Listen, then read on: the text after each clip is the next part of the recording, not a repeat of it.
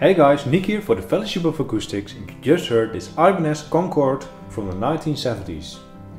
This guitar features laminated Coca-Cola rosewood back and sides with cream bindings, a solid spruce top also bound with cream bindings, an ebony bridge with an adjustable saddle, rosewood fretboard bound with cream bindings, dot inlays, comfortable mahogany neck with 14 frets to the body, a rosewood headstock overlay, and on the back of the headstock Ibanez tuners. If you want more specific details on this guitar, you can check out the link in the description below this video or visit our website www.tfoa.eu. For now, let's listen to this guitar some more.